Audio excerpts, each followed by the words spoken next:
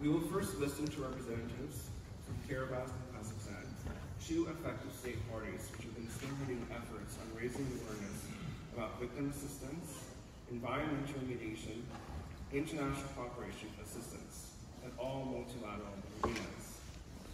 Then we will hear from the Marshallese Educational Initiative,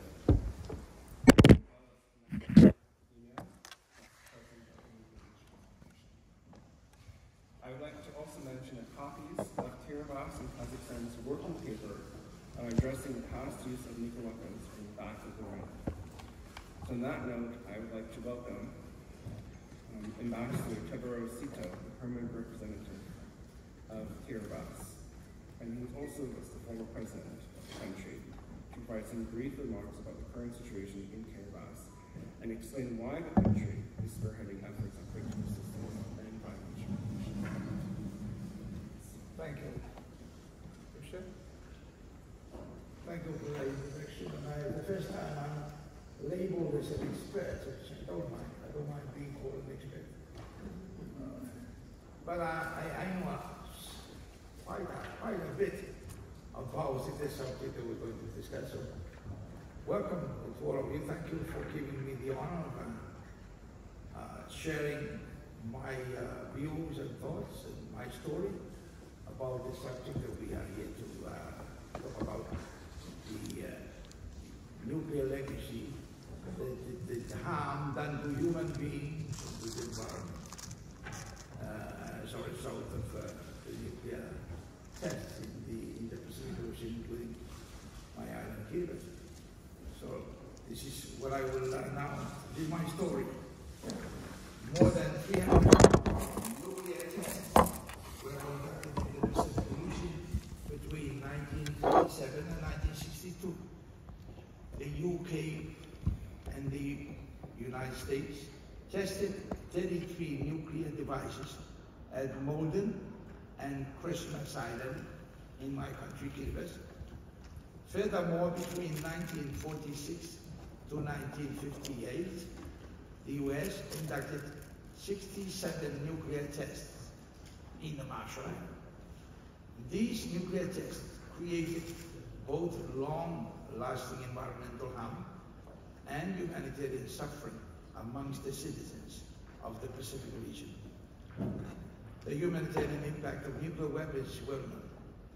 At the 2010 NPT Review Conference, state parties recognized the humanitarian consequences.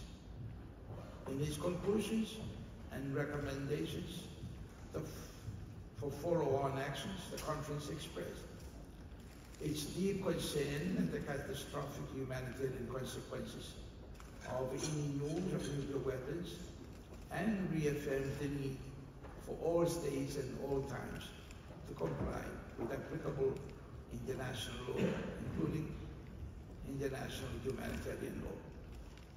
At the 2022 NPT Review Conference, Kazakhstan and Kiribati highlighted the need for the states parties to engage with affected communities and address contaminated environment.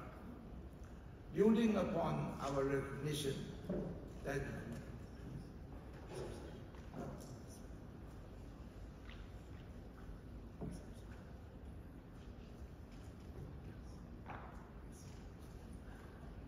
so we need to keep pushing for the inclusion of victim assistance and financial compensation. This is imperative as many of our people are suffering from the nuclear test. The great powers tested, but they need, the nuclear test with the great powers tested, and we need assistance as a result of that.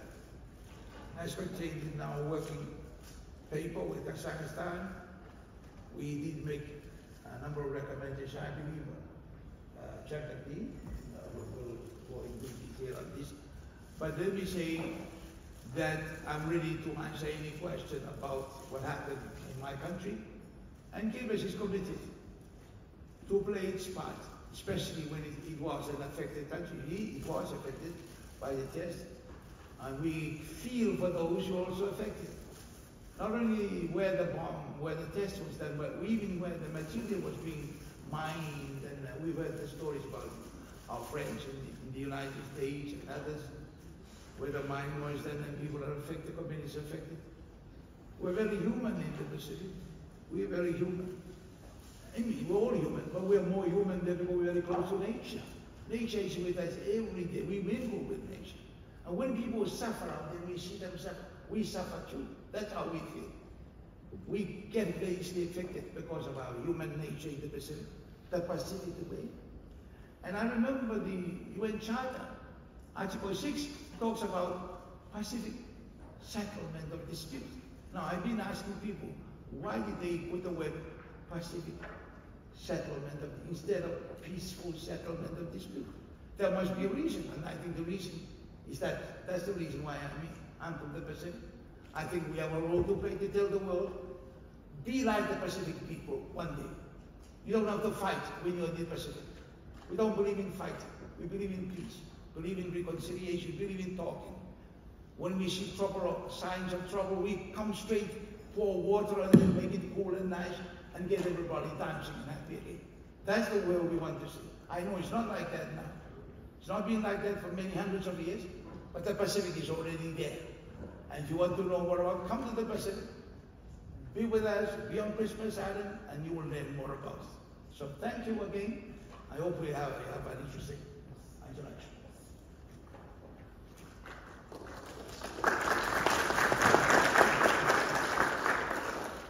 Thank you so much, Ambassador Tito. So next we will hear from Zhangeldy Srymbet, Counsellor in the Permanent Mission of Kazakhstan to the United Nations in New York. We will discuss Kazakhstan's engagement on nuclear justice. Zhangeldy is the focal point at the mission of Kazakhstan for victim assistance, environmental remediation, international cooperation and assistance. We work closely together on promoting justice for affected states. Thank you, Christian. Thank you, Ambassador Tito, for your statements.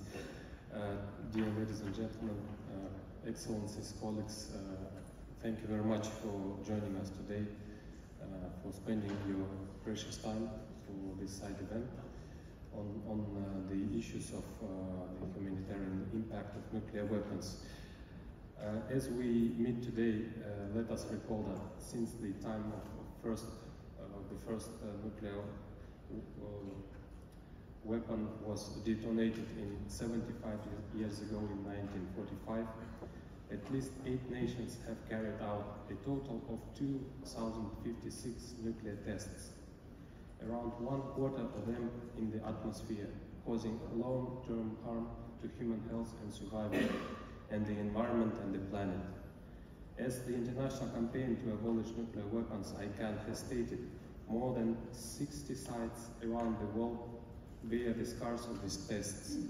Even just the 528 atmospheric tests had a destructive power equal to 29,000 bombs than the one just delivered in Hiroshima, dispersing radiative particles far and wide, poisoning the environment for all times. And my country is another example of such a negative impact of radiation, environmental contamination. After the 256 nuclear tests carried out at the Semipalatinsk nuclear test site, and around 1.5 million people were affected by this testing. People could ask what is the connection of these issues with the NPT, where we are gathering this week.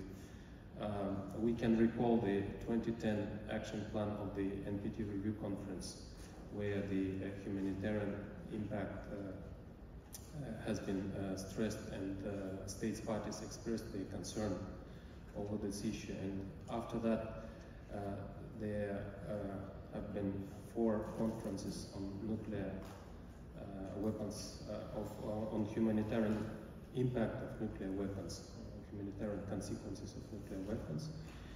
And finally, in 2017, the Treaty on the Prohibition of Nuclear Weapons was adopted, and now it's in force. And people also could ask why Kazakhstan and Kiribati, two different countries from different regions, are working together on this issue, because we share a similar history, a similar tragedy of nuclear testing, and people in our countries are still suffering. We have in this room a representative of the Semipalatinsk nuclear test site in the third generation. You know, our colleagues from Japan, they call all of them hibakusha because they suffered from these deadly weapons. And our idea is to continue, of course, raising awareness of the negative impact of these weapons in order to prevent nuclear catastrophe in the future by promoting the TPNW and also to help those who suffered from this testing in the past. And one of the practical ideas is to establish the International Trust Fund, and our two states parties are working on the modalities of this possible enterprise, which we hope will bring tangible support to those who are impacted, especially victims of nuclear testing. And of course, my country, we have had some experience on the decontamination of the polluted areas, so we may share with other countries in case there is such a request. And one of the ideas of this trust fund is to support those who are in need.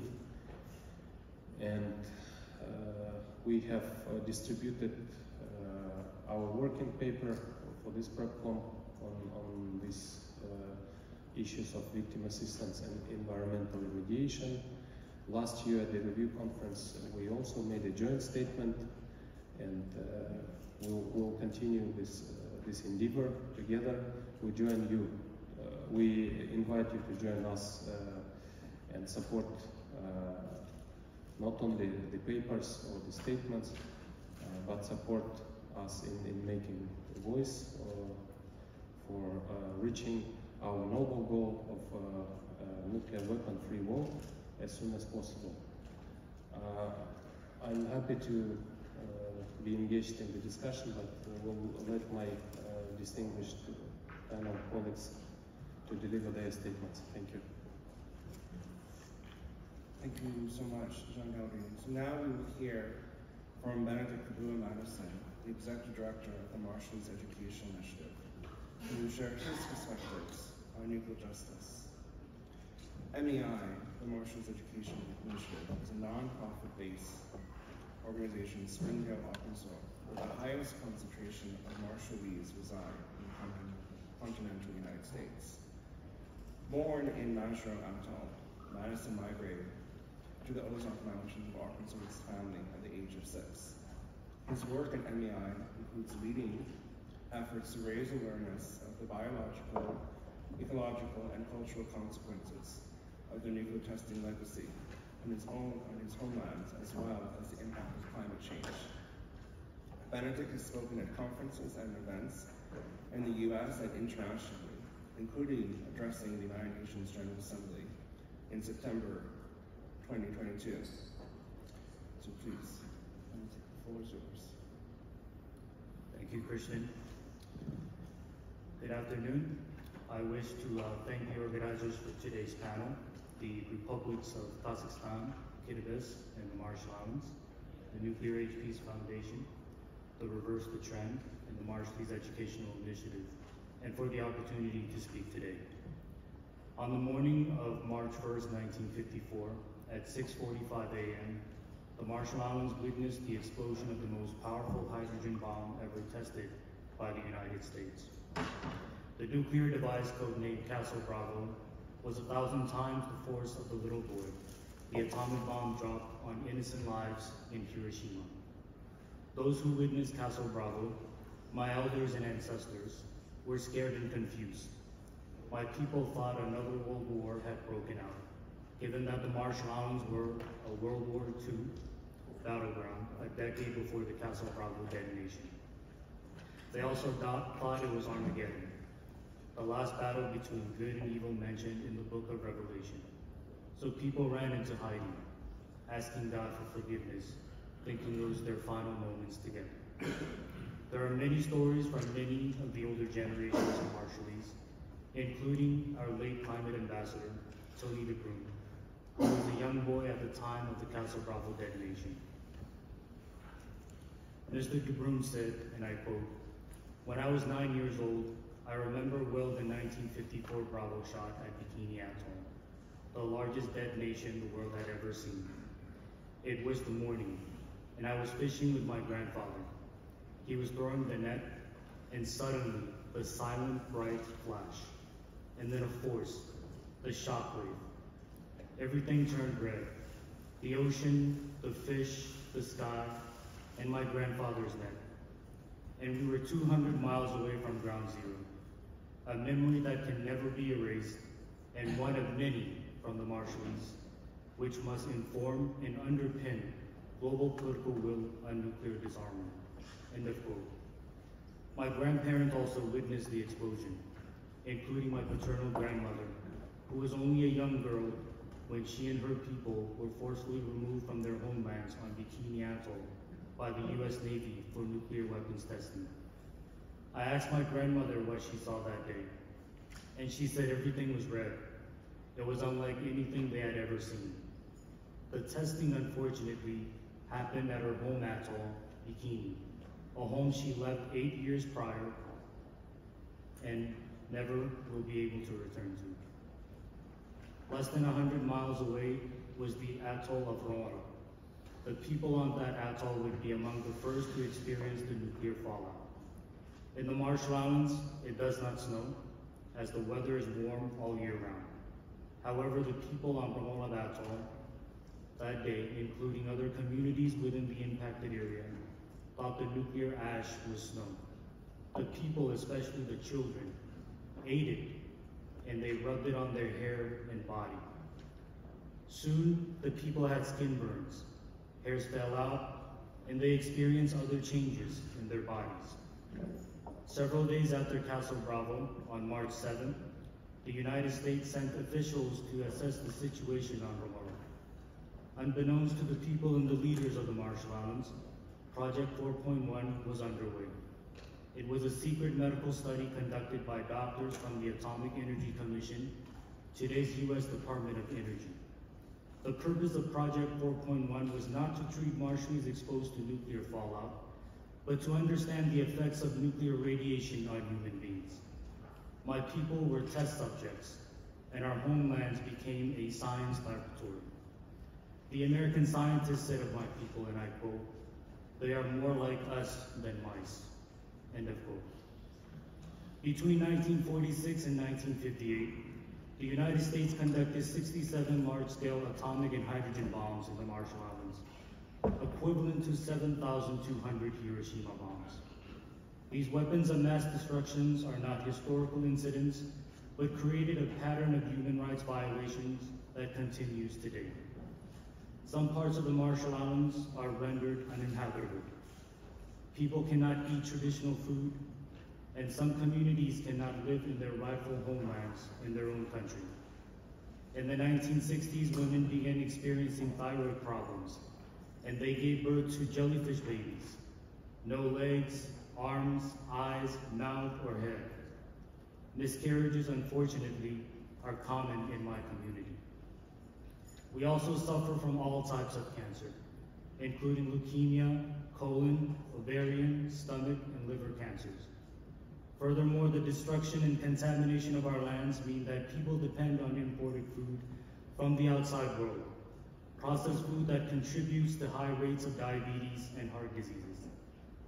Though we are experiencing these health issues that we know will impact future generations of Marshallese, we have yet to achieve nuclear justice and adequate compensation to address these nuclear-related illnesses that are killing my community. What the United States provided under the 177 Agreement of the Compact of Free Association with the Marshall Islands is unfair and unjust. All the money in the world will never be enough to undo the biological, ecological, and cultural consequences of the U.S. nuclear testing program on the Marshall Islands. It is why my people and I will continue to play an important role internationally to ensure nuclear weapons and risk are no more, as the pain and suffering inflicted on us continues, and we hope that other communities and countries will not have to experience what we are dealing with every single day. Nuclear weapons do not generate world peace and security. Decades after the NPT was signed, decades after the world experienced heightened threats of the Cold War, and decades after the conclusion of the U.S. nuclear testing program on the Marshall Islands, the risk of nuclear weapons use is higher than ever since the Cold War. The nuclear issue is not only an issue of treaty, commitments, or international law. It is not only an issue of ethics or morals, but it is also an issue of common sense. Our common goal is to eliminate nuclear weapons. Our common goals to eliminate nuclear weapons must be achieved in our lifetime. And one of the many ways to accomplish this is through storytelling.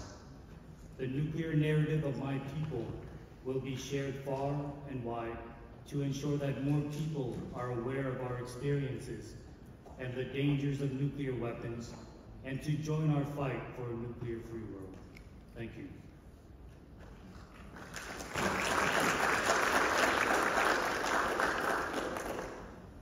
Thank you so much, Benetick, for those moving comments.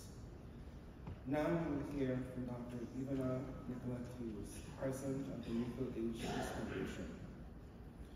Dr. Hughes is a senior lecturer in the discipline of chemistry at Counsellor and a member of the scientific advisory group of the TPNW.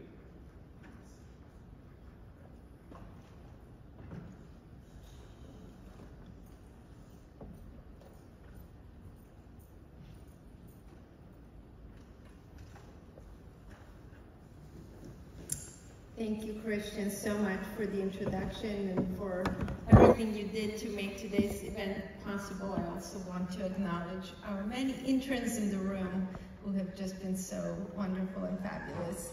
And of course, all of the panelists for their wise and insightful remarks, and all of you for being with us today.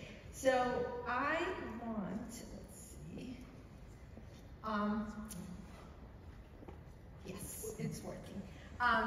So the topic of our discussion today is humanitarian consequences of nuclear weapons, and our knowledge and understanding of the humanitarian consequences of nuclear weapons has grown exponentially since the advent of the nuclear age, and it would truly be impossible in one event to tell you everything there is to know about this. And it's even a harder task to do that in just one of the presentations of the panel, but I'm just going to try to give you three really snippets of what we have learned about what nuclear weapons have done in the past, what they continue to do at present, and what they have the potential to do in the future. And so what I'm going to focus on is what have we learned about what happened in Hiroshima and Nagasaki. That's our past lesson.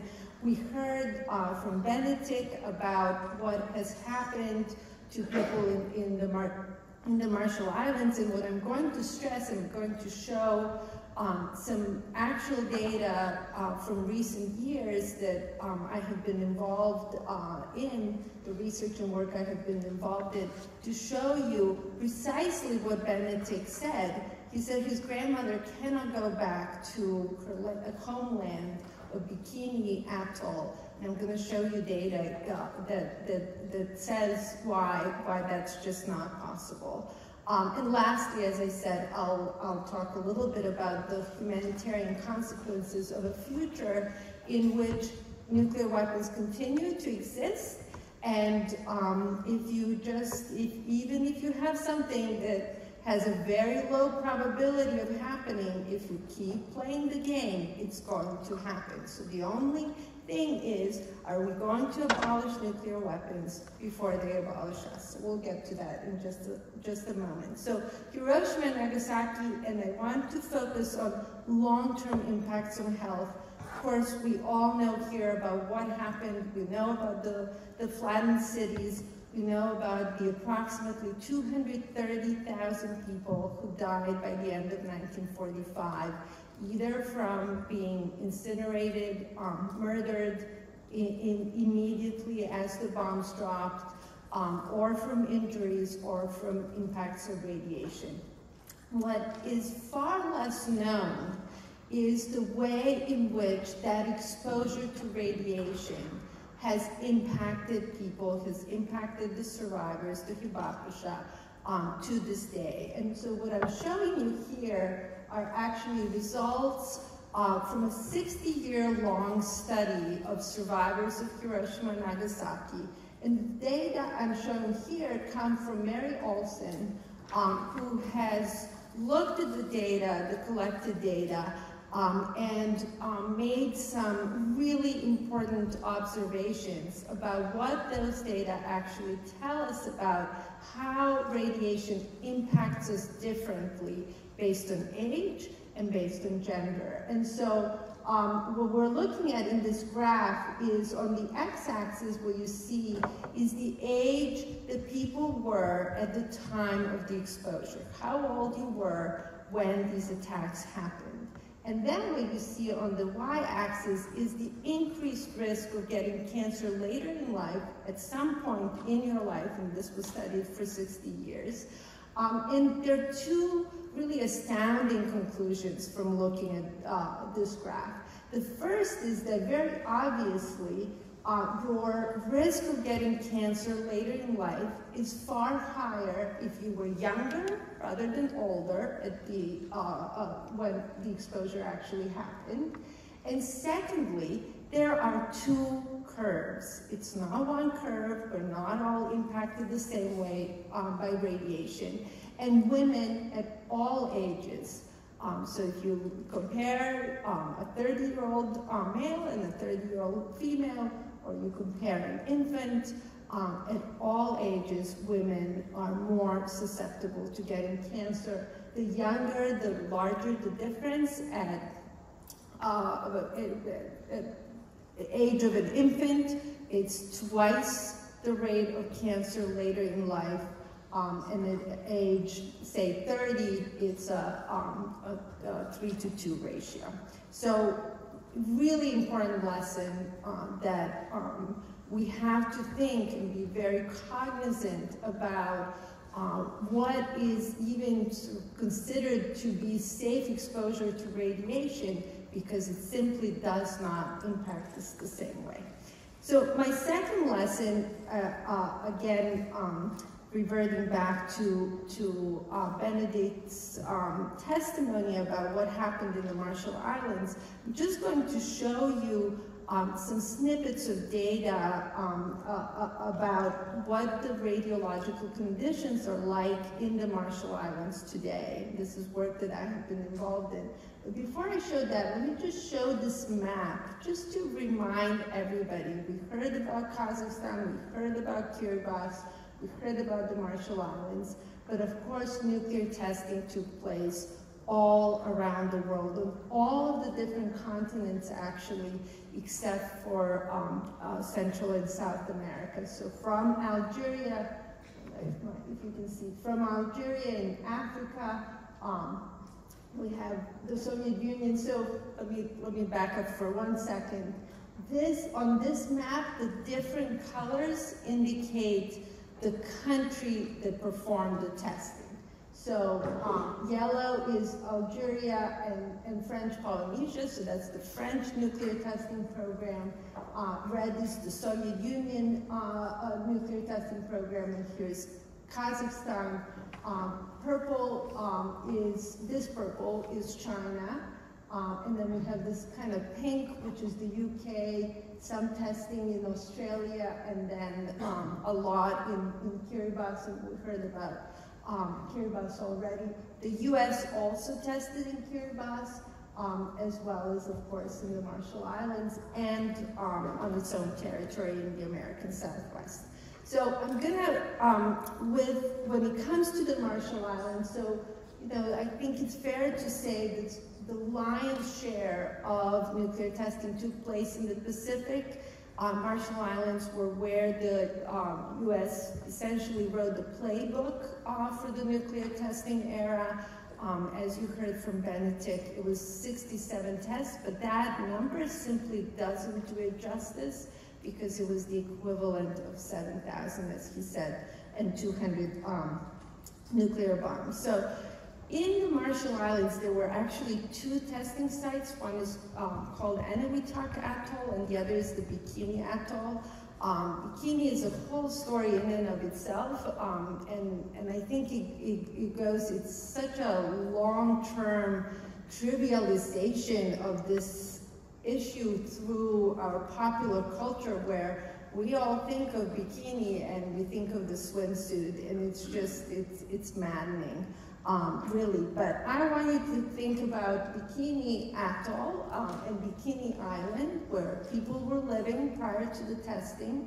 They moved out in mid-February, and by the end of June, the U.S. Began its tests, and most of the tests done in the Marshall Islands were actually done in Bikini Atoll. This is a map of Bikini Island from just a couple of years ago. This is work that I have been involved in with colleagues and students at Columbia University. We are looking at one kind of measurement. We've done multiple studies, many different kinds of measurements, so I'm just showing you really just a couple of things. And this is a measurement of something called external background gamma radiation. That is, gamma radiation is just like the light that we see. It's just like X-rays, it's just like UV that you put sunscreen on to protect yourself from. It just has what are called much shorter wavelengths, and it's much more energetic. So it can really harm your DNA, it can harm your cells, and so on. We get exposed to gamma radiation from natural sources. What we're seeing here in the Marshall Islands is not natural at all. In other faraway islands, at sea level, gamma radiation is very, very low. And so what you're seeing here is a map where the black dots indicate places where we made measurements, and the colors actually correspond to what sort of simulated values based on those measurements and what those values are.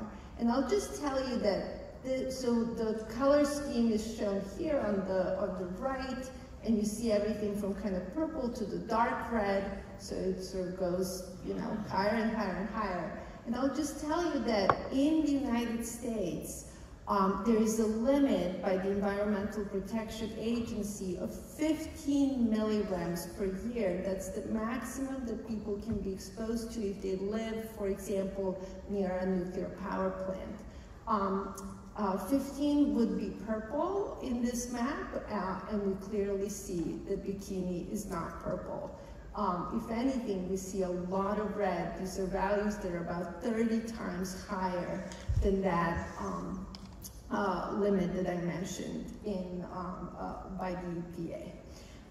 So I'm going to show you another kind of measurement, and again, these are just some of the measurements we can make to determine what the radiological conditions are like. And this measurement pertains precisely to what Benetick was referring to, which is the food safe? And it's one thing when we talk about this external gamma radiation and you can walk around and so on. It's another thing to take in food that actually then produces radiation inside your body. This kind of internal exposure is extremely, extremely dangerous to health. Cesium-137, this is a little chemistry lesson, is chemically similar to potassium. And you all know that when you eat a banana, you take in potassium.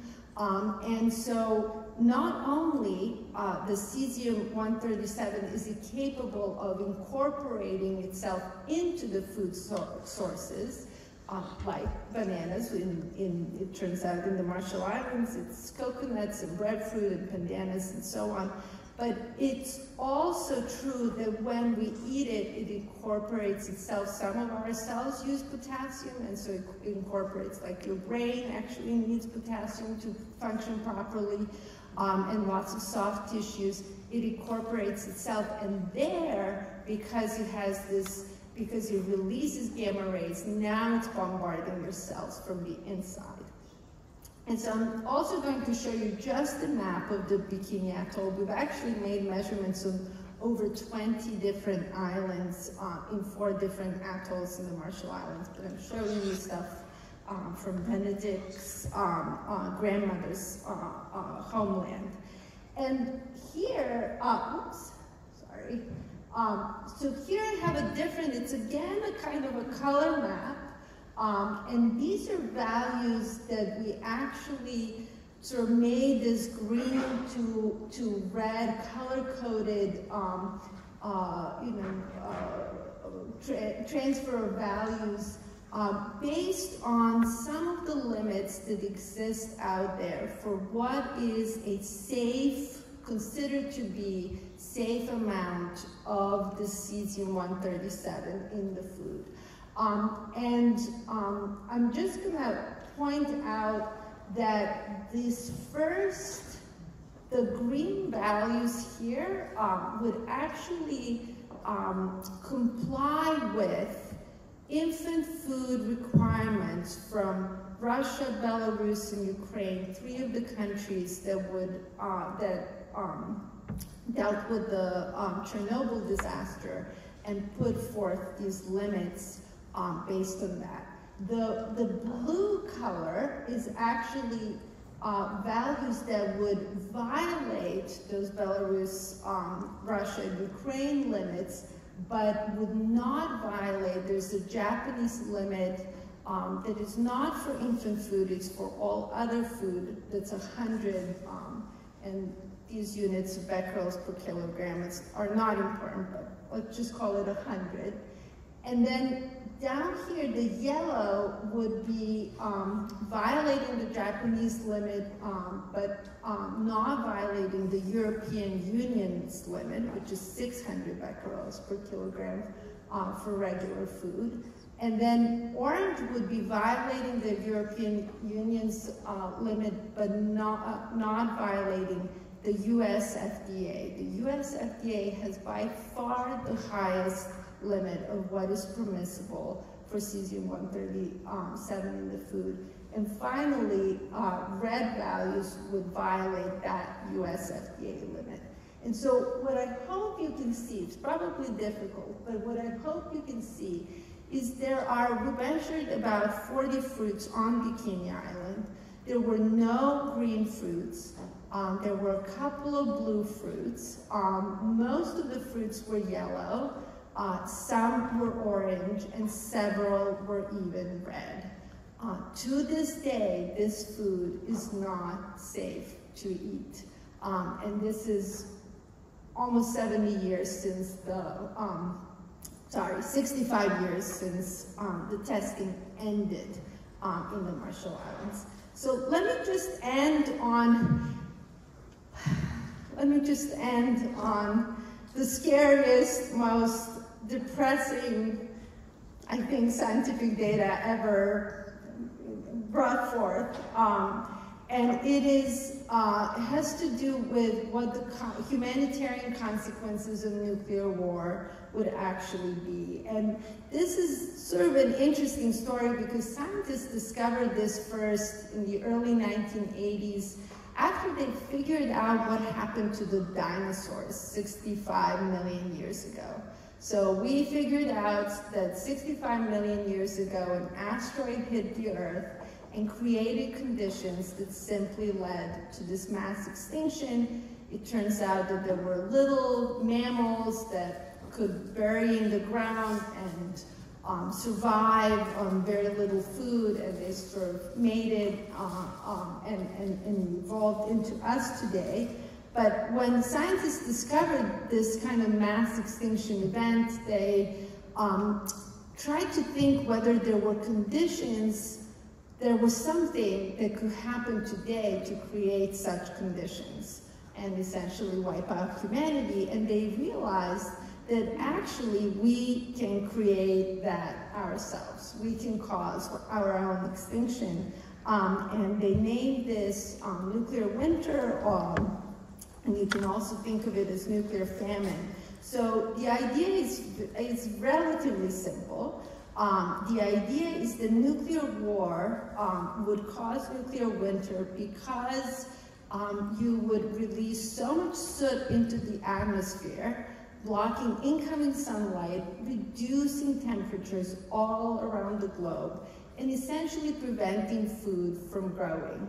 And once food is not growing and ecosystems begin to collapse, food availability would go down significantly. And people would begin to starve. And this is actually a table from fairly recent, so this has been, there are 40 years worth of scientific work on this, but where we are now is really just state-of-the-art work that's been enabled in many ways by all of the research that's been devoted to climate change. So all of the models that we use for understanding how the increase in temperature will impact us have been used to also understand how the decrease in temperature would impact us. So I know it's hard to see, but I'm gonna just point out a couple of these models. So these are different models based on how many nuclear warheads would be used, what the yield of those nuclear warheads would be, and then calculating the amount of soot, how much soot would be put out into the atmosphere. Let me just point out one thing, which is that nowadays we know that we put soot out when we have widespread wildfires, right? That soot doesn't go so high up into the atmosphere. It actually stays fairly low and then rains down. This kind of soot from nuclear explosions would go so far into the atmosphere, it would not rain down. It would stay there for several years, which is more than plenty for us to starve to death. So, so let me just point out, the middle one is the scenario of India and Pakistan using their nuclear arsenals. 127 million people would die from the direct attacks, and over 2 billion would die from starvation. These numbers, the starvation numbers, are actually based on a worldwide population of 7 billion. We have now passed 8 billion, so you could easily add 1 billion to each of the numbers in the right column, because having more people, there will not be more food. It will just be more people starving. And then I'll point out the last scenario, which is the US and Russia using approximately 1/3 of their arsenals, and we have 360 million deaths. And again, this is call it 5.4 billion.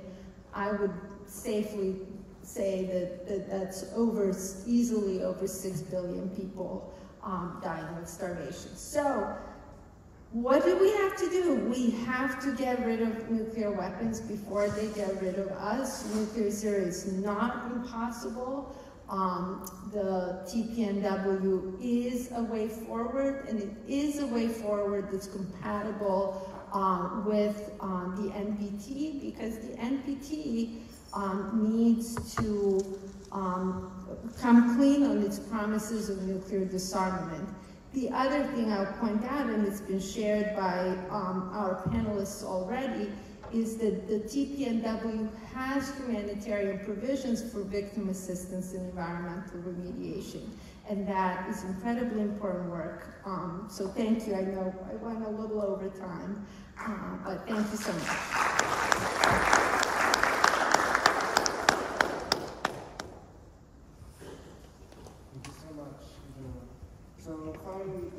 a short video by Dr. Becky Alexis Martin, the Assistant Professor of Peace and International Development at the University of Bradford. Dr. Becky Alexis Martin is unfortunately unable to be here in person as she's traveling right now to Christmas Island in Kiribati.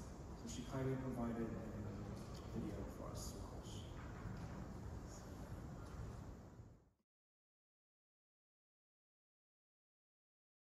Hi, I'm Dr. Becky Alexis Martin, and I'm at the University of Bradford Institute for Peace and International Development.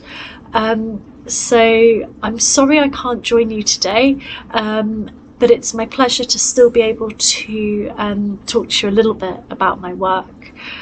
So those of you who don't know me might want a bit more information about what I do. So to give you some context, my research focuses on the lives and well-being of communities affected by nuclear weapons testing and nuclear warfare from 1945 to the present day. And I've studied these communities internationally and written about the effects of nuclear warfare and nuclear weapons testing in my book called Disarming Doomsday.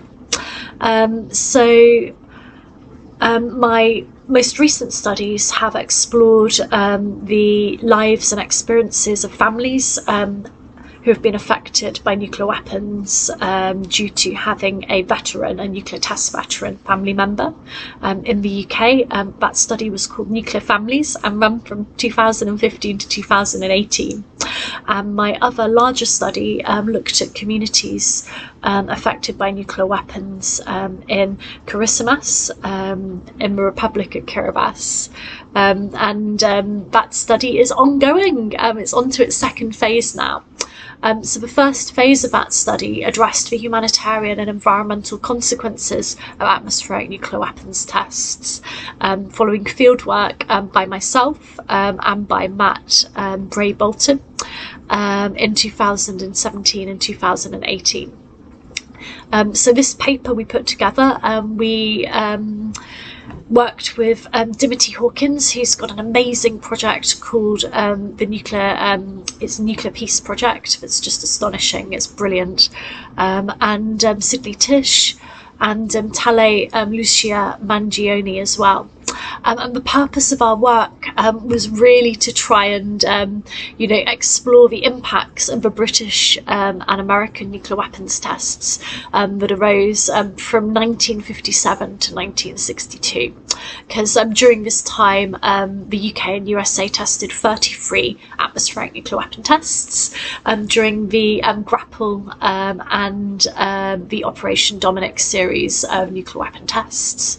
And my work explored kind of how the obligations of the 2017 Treaty on the Prohibition of Nuclear Weapons could kind of offer an important new opportunity to address the consequences of these nuclear detonations in Kiribati by focusing policy attention and constituting a new field of development assistance. So our argument for this paper, our 2021 paper, was that policy interventions to date haven't adequately addressed the needs and rights of survivors in the UK and the USA. Our work explored how victim assistance and environmental remediation concerns and obligations for this treaty, so Article 6 and Article 7 of the TPNW, could offer an important new opportunity for addressing the consequences of nuclear detonations. And looking at the humanitarian and human rights framing of effects on nuclear weapons testing offers an alternative to kind of denialism and the litigation and liability model as well.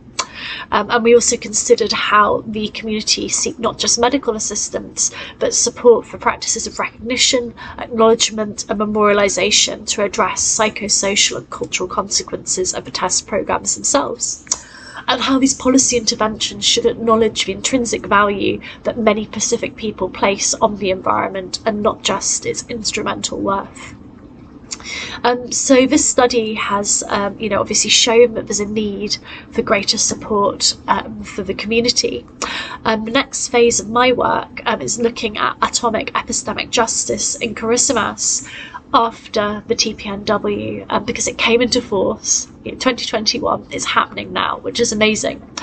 So, you know, the community still isn't facilitated to engage with policy implementation mode. And through no fault of their own, representative members aren't always able to be present or aren't always involved in UN TPNW events and debates, which represents what we call epistemic justice, so an injustice of knowledge as defined by Fricker 2007, whereby the community are not being heard. And it's very important that the community of Kiribati are heard.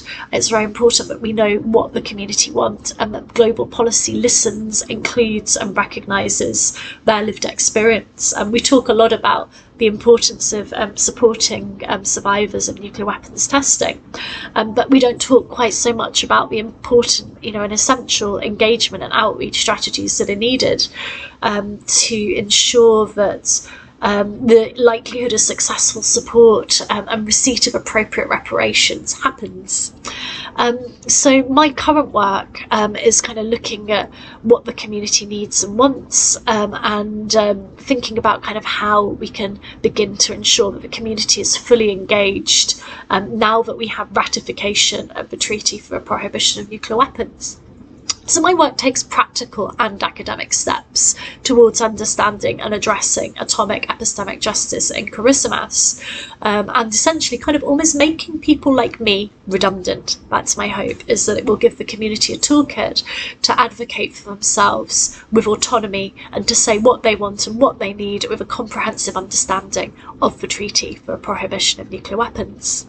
So I'm engaging with local stakeholders and you know, the community to discern TPNW knowledge baselines. I'm providing participatory community workshops in plain language to co-produce TPNW knowledge, and I'm discussing and identifying preferred TPNW engagement routes with local stakeholders and communities to put together a community-led nuclear involvement community engagement strategy, with the aim obviously that the community decides what they want and how they want to do it and starts to think forward, and you know, gives them that space and that information so that they can do this. I'll also be producing an extensive community database, both for the community of organisations that may be helpful to them, and also for organisations of community members who want to participate and who want to be involved but haven't been included before. I'll identify opportunities to improve connectivity and communication through technology. So we know obviously that the Republic of Kiribati doesn't have always the technology that it deserves and needs to be a global player and to operate on a global, you know, global infrastructure. So one of the things I'll be doing is looking at and surveying the community to think about kind of how we could improve this and improve their options for access. The purpose of my study really is to kind of make myself redundant from a practical perspective, and to help the community move forward and decide with dignity what they want and what they need in light of the Article 6 and Article 7 of the Treaty for the Prohibition of Nuclear Weapons, thinking forward to things like the possibility of a future trust fund for humanitarian and environmental justice to be produced. It's been an absolute pleasure speaking to you. If you want to get in touch with me about my research, you can email me at the University of Bradford. My email is b.alexis-martin@bradford.ac.uk. Otherwise, I wish you all the best with the NPT. It's a really important event, and you know, I'll be cheering you all on from the Pacific. Thank you so much for your time. Goodbye.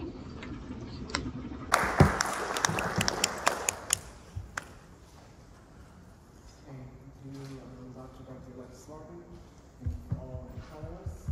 And now I'd like to open up the floor for any questions that our esteemed audience members may have. Yes, I see. Thank you very much, Chair. I'd like to thank Kazakhstan, Kiribati, and the Marshall Islands, and sponsoring this event. I wanted to make 4 points. The first is a question to Mr. Zhangeldy Srymbet of Kazakhstan, and this relates to the joint working paper submitted by Kazakhstan and Kiribati, which is working paper 27, in particular to paragraph 21 and 23. So in paragraph 21, it is said that the recognition of the responsibilities of the nuclear weapon states, as well as those states that rely on defense arrangements based on nuclear weapons, for the humanitarian and environmental consequences. But in paragraph 23, where financial compensation is requested, only the nuclear weapon states are identified. So my question is, why are not those countries that are in defense arrangements that are underpinned by nuclear weapons not also held responsible for providing compensation? Because of course these countries benefit from the results of nuclear weapons testing in the affected communities, even though they may not have tested these devices themselves. Now, until June this year, we had roughly 12,500 nuclear weapons, of course possessed by 9 nuclear weapon states, but they were present in 14 countries, and as of June we have 14 plus 1 country. And there were 107 locations where these weapons were deployed, and after June it's 107 plus 1 or maybe 2. So the role of nuclear weapons is increasing and not decreasing, which is in stark contrast to what the nuclear weapon states and their allies have accepted in various NPT review conferences. So in this regard, I appreciated the statement made by the Nuclear Peace Age Foundation on the compatibility of the TPNW with the NPT.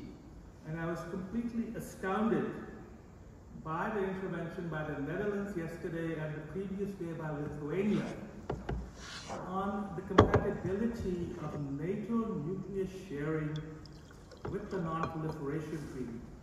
Nothing could be further from the truth. So I will quote to you the statement by the Netherlands, which was, I think, in the right of a reply.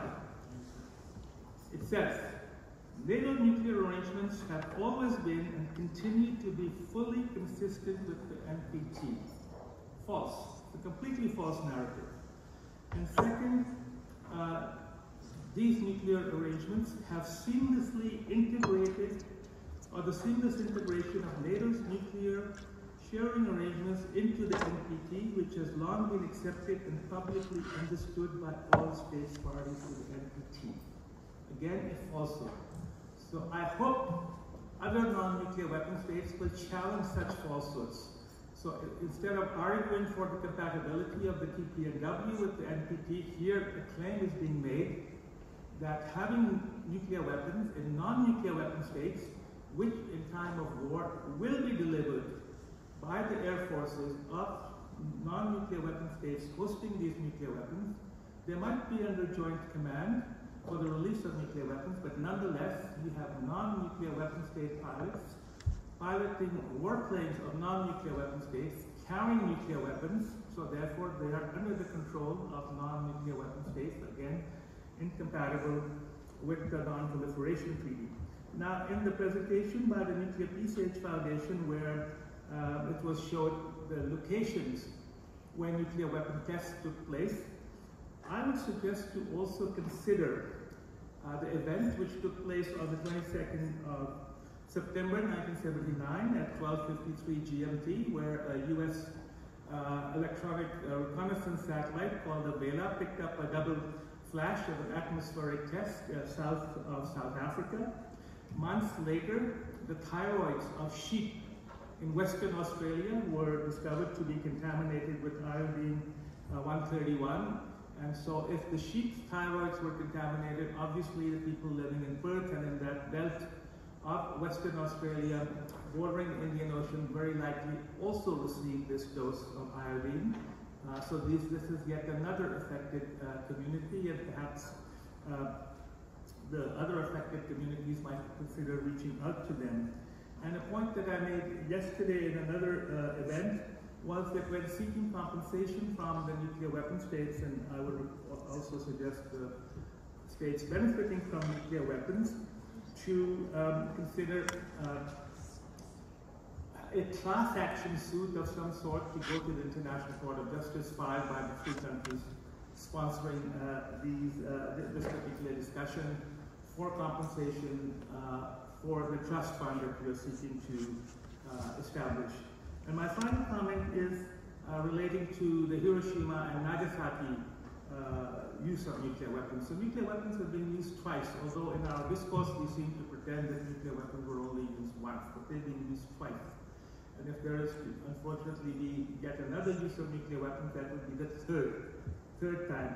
So I was on a panel established by the then Foreign Minister of Japan, Mr. Kishida, who is now the current Foreign Minister, and on that panel was Dr. Masahiko Tomonaga.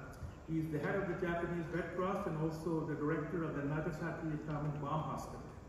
And he claimed that the medical data of the survivors of the Hiroshima and Nagasaki bombings was not shared with the Japanese medical authorities for at least 15 years after the bombs were dropped on these two cities. So it means that these poor survivors, the hibakusha, were treated as medical experiments. Otherwise, why would not the data be shared with the Japanese government so that medical care and remediation could be provided to the surviving hibakusha? So with that, I will end. Thank you very much.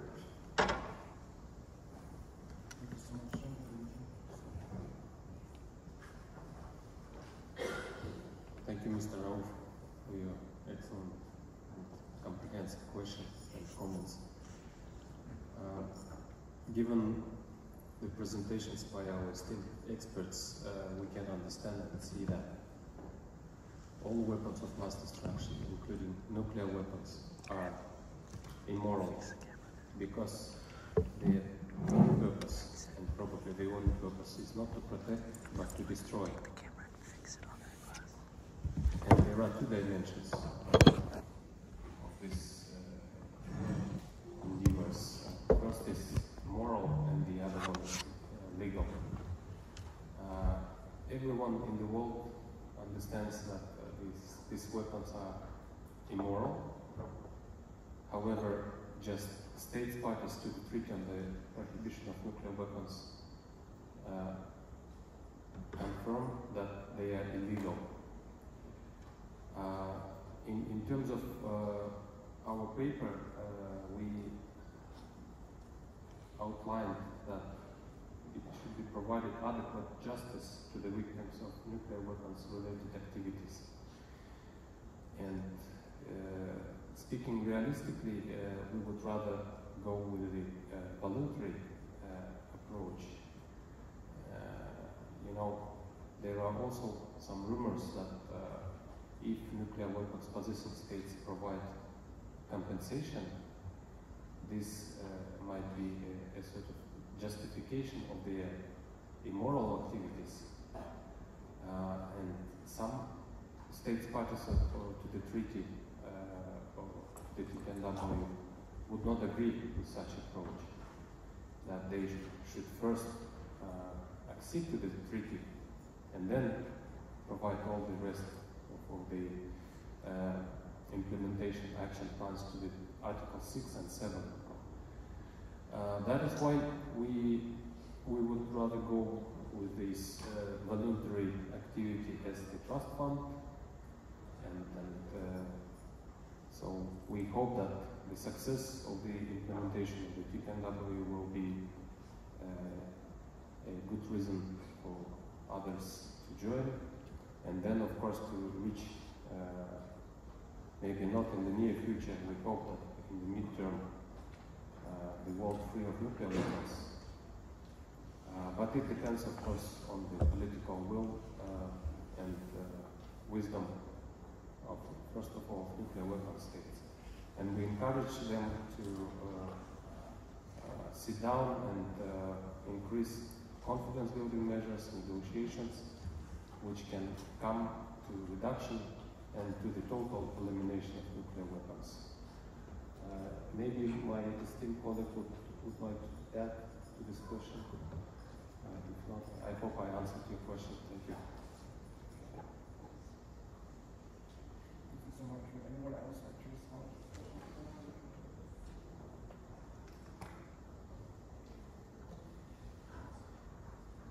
Thank you for mentioning the South Africa test and the information about Iodine 131. I mean, that's so much of what we see in terms of that immediate impact is about Iodine 131, which doesn't persist in the environment as long. Actually has a half-life of 8 days, and so within several weeks it's completely gone. Things like cesium-137, which I spoke about, that isotope has a half-life of about 30 years, so that means it's around for hundreds of years, a couple of hundred years. At least another isotope I didn't mention is strontium-90, which behaves like calcium, and we have some evidence that that's present in the Marshall Islands as well. And so that's really an important observation. I agree with you that the ICJ would be an ideal venue to bring these issues forward. The problem, of course, is that so many of the states that we're talking about would not be party to any sort of litigation because they just refuse to be a party, and that's where obviously the advisory opinion is and could be helpful, but it's also not binding. It's not something they have to act on. But thinking about ways to bring these issues into the international sphere, you know, within the treaty and perhaps beyond the treaty, I agree with you, is absolutely critical.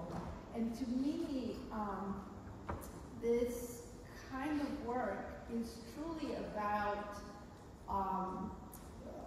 righting the historical wrongs, but it is also about the lessons for the present and the future of what we do not want to repeat and what we do not want to happen again. So thank you so much.